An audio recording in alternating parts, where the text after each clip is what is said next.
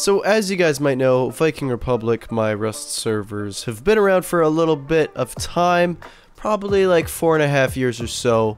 As you might expect when you've been around for that long, there's some frequent players, right? Players that, you know, the community, if they've been around, they'll remember. One of those players, I'm not gonna name just out of like kindness, and I don't want to start anything, but basically, one of those players has been well known to be using kind of exploits and little tricky things like that. Now, as you might expect, when somebody raids a base near perfectly in regards to efficiency, people assume that that person is up to no good and cheating and so on, when in reality, there could just be a couple easy indicators that show exactly where the loot is. And today I want to show you a bit of that lifestyle, I guess, on how to raid bases efficiently, and also a few things that maybe you should avoid doing in your base designs in case you're doing them. By the way guys, this is a bit of a different format than usual. This is sort of like an admin life story. If you're interested in this kind of content, do let me know by leaving a like on the video. So, this magnificent compound is made by the Noobs clan. It's an absolute masterpiece. I love this thing. Now, this thing got raided by the player I'm referring to. The guy I'm referring to, let's just call him, what the heck? Let's call him Jerry, okay? Now, when Jerry raided the base, the owners of this thing messaged me and were like, hey dude, what the heck? This guy blew right to TC, what's going on? And I'm gonna show you the footage of when I first encountered this problem. Do bear in mind that, once again, Jerry is known to be using exploits and stuff like this, so I'm totally coming in with a bias. I'm like, oh dude, he's back at it again, you know what I mean? He's found some new exploit. So he recruited 2 clans saying he knew exactly where TC was. Yeah. TC, in this whole base, he blew straight down to TC. That wall, straight down to TC. Yeah, where was the TC? Like, in this room? Right right here. Okay. Alright. 1 sec. Okay, I'm just looking at the layout of the base. Oh, okay, that's very sus, dude. It's a massive core. We could have it anywhere. Yeah. What I will ask him is like, how did you know, right? I'm curious to see what he says. Yo, Jerry, are you in there? Oh, what's up? What? Okay, Jerry, how did you know that the TC was there? Hey man, same we always know. How's that, Jerry? Hey man, just luck, man. I'm telling you 100% luck every time, dude. Just good Oh luck, my dude. god, dude. Wait, are you serious? Yeah man, just luck. Oh, just luck. Oh, dude, that's some impressive luck, Jerry. Damn. That's super cool. That's really impressive, dude. All right. Yeah, thanks, Jerry. Thanks. Oh my god. So from watching that clip, I'm sure you're probably on my side at that point. You're like, okay, yeah, dude, this guy's ridiculous. What do you know? I ended up banning the guy, and Jerry later messages me on Discord and explains that he was able to see TC because there was a campfire on right next to the TC, which is hard to believe. But I also didn't really believe that you could see the fire from the outside. So anyways, I go ahead and start testing this thing. There was no fire. There was no fire. This was not here. Yeah, no, I know I placed that, but like, let's just see, let's entertain it. Let's see if it's even possible. Alright, so this is like, this would be the easiest possible. Turn off all your lights. Without walls. Nah, dude, I don't see a thing.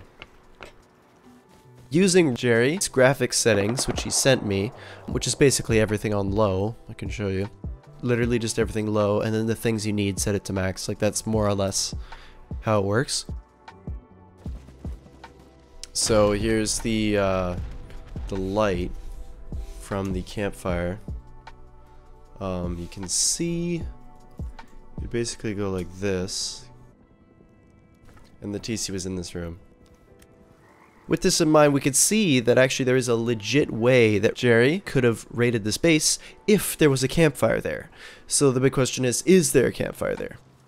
a friend of mine gives me an awesome idea, and that is to check the backups, the map backups for the server, and see if there was actually a campfire on in the base. So we're getting very deep here. And I can actually show you this right now. I'm gonna boot up the save file and map file and server seed and so on.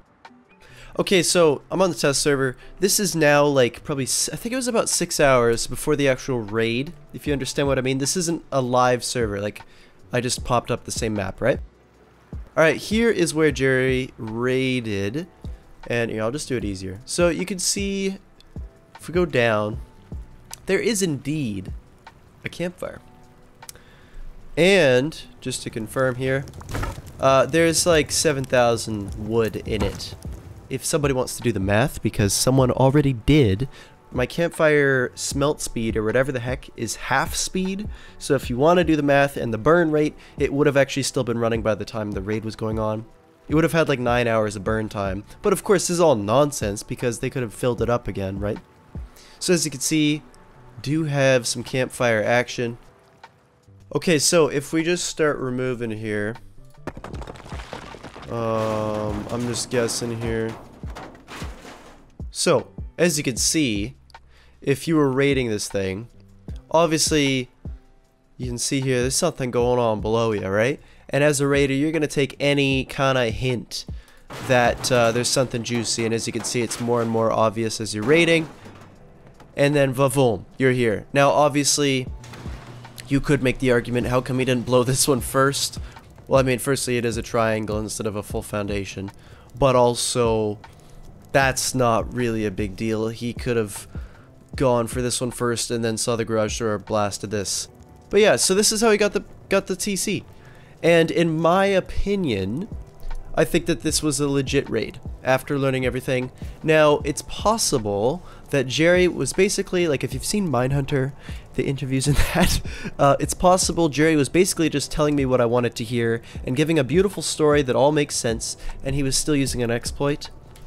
This is entirely possible, but nevertheless I have to go with it because it's I have perfect evidence here to suggest that the raid was legit, and I don't have any evidence really to suggest that it was not legit. So the moral of this story is, firstly, that there's obviously a lot of stupid ways to raid bases, and also they should probably fix that graphics thing where you can see campfires through walls, because at my previous graphics settings I could not see the campfire through the walls. The other learning lesson here, you could have a monstrosity of a base, and if you just do a dumb thing like leaving a campfire on at your TC, this thing can be raided much cheaper than you would imagine. So basically, please do not leave campfires on at your TC or at anything of importance. No furnaces, don't be walking around near your TC. Avoid doing anything that makes noise that some sneaky guy like Jerry could use as some kind of hint about where something valuable is. You guys would not believe, well maybe some of you do, how far people go to figure out the most efficient ways to raid bases. I was trying to get some interviews for this video, but no one wants to talk about it directly to me, which is fair enough. I mean, people mess with their sound settings so they can hear the footsteps and kind of figure out the layout of the base that way. Another big one is Pookies, because people love Pookies, especially on my servers. So if this were placed in an area of importance, you get the bonus comfort from the Pookies, right? And that can be seen through walls. Anything like that. Comfort, or basically things that make noise. Those are the big two killers. Now, if you're wondering what happened with Jerry, he got unbanned because, yeah, I mean, as you can probably tell here, this appears to be, or it could have been, a totally legitimate raid, and that's that, really. Anyways, guys, that is going to conclude this kind of Rust admin life story. Love doing videos like this. If you want more, please let me know.